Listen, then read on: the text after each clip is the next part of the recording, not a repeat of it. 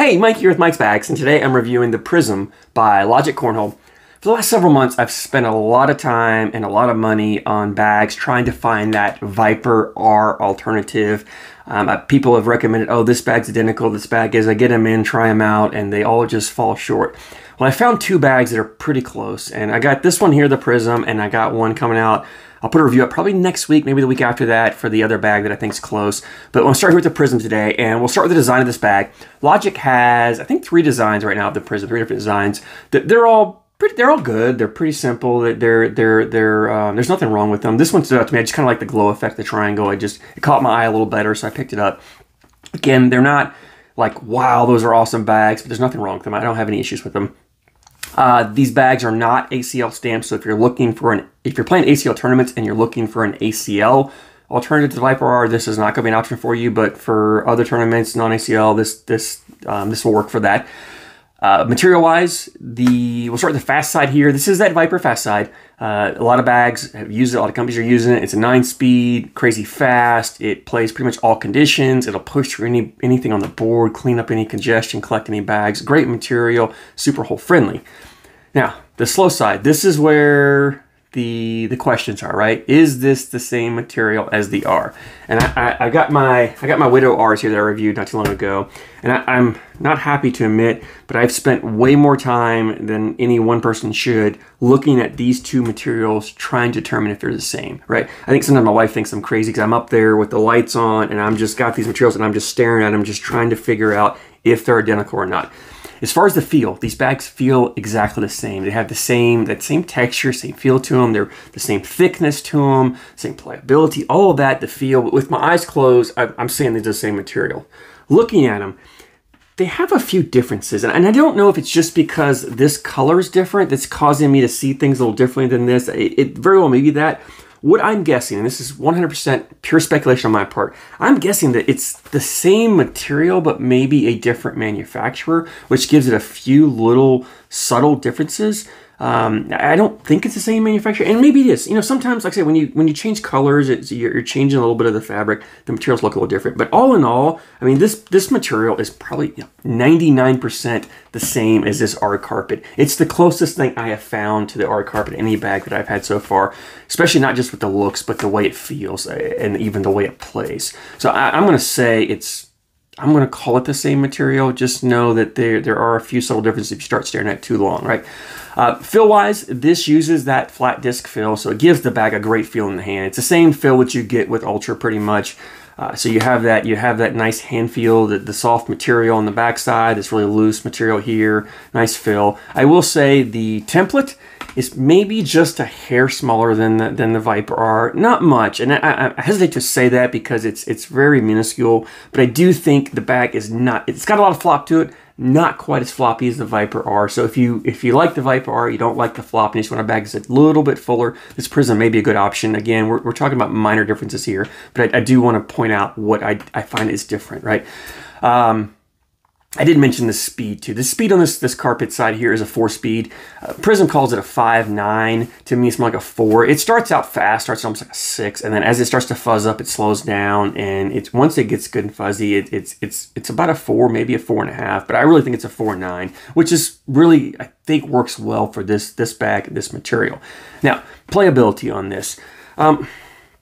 This plays a lot like the Viper R. Honestly, I think where people have an issue with it or people struggle with a little bit is you see the carpet and you think, okay, it's a carpet style bag. I'm playing that dirty game. I'm throwing blockers out there. I'm clogging up the hole. I'm putting a lot of congestion in front of the board and I'm rolling, I'm flopping, I'm cutting, I'm getting creative, I'm shaping shots.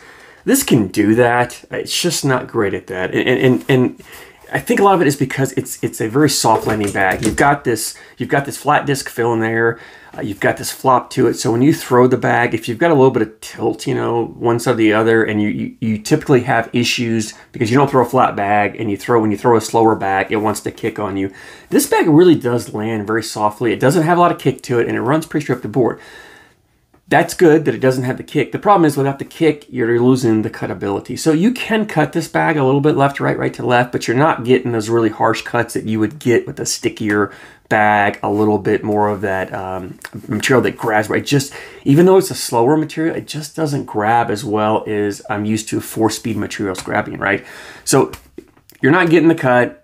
You've got this flat disc fill, soft landing bag. It doesn't really bounce a lot. So roll shots are not a big, not something this bag does well.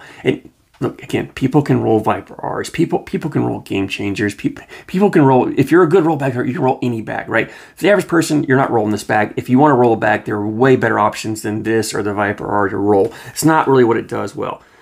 What does it do well? Well, to me, this is a bag for getting around other bags. This is a bag when your opponent throws a blocker up there in your way, and instead of trying to roll over it or whatever, you throw this bag, and because it's pretty loose and floppy, when it hits the bag, it doesn't really want to collect the bag as much as it wants to fold up, spin around, and drop in, or at least get on the other side and take whole control if it doesn't fall in.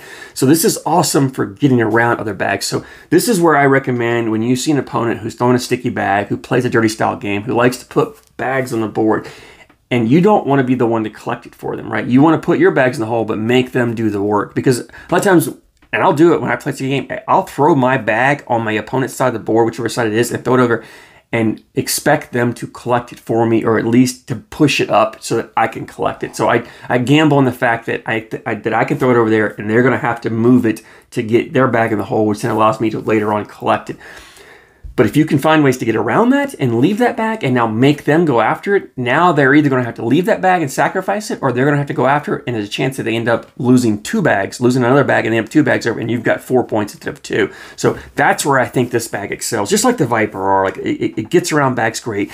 It's extremely hole friendly for what it is. Like this material, it goes in the hole better than any 4-speed material that I think I've had. It's a forgiving bag in a sense. It wants to grab the hole. I think it's because of that flop. It comes by, it wants to grab that hole, it'll spin around, and it just wants to melt right in. And even if it doesn't melt and it sits there, it's fairly easy to collect. Like, you don't have to be aggressive. Typically on a carpet style bag, when it's hanging there, it takes a lot to drag that bag in. Like, you really got to be aggressive and go after it to try to bring it in. And the danger of that is you can end up going too aggressive or too far over, and then you end up leaving 2 bags on the side instead of just leaving that 1.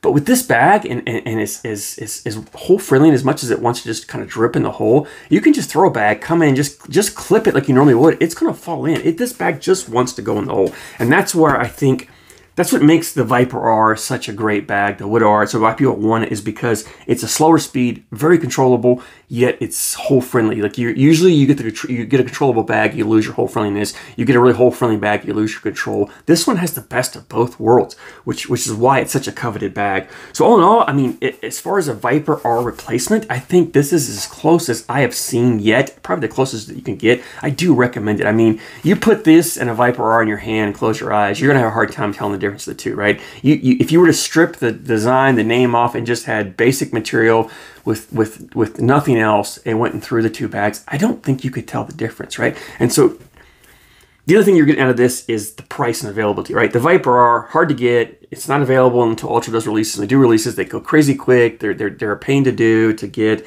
You're paying a pretty good chunk of money for them. This bag is available right now at Logic, $49.99 for a set of 4 of them.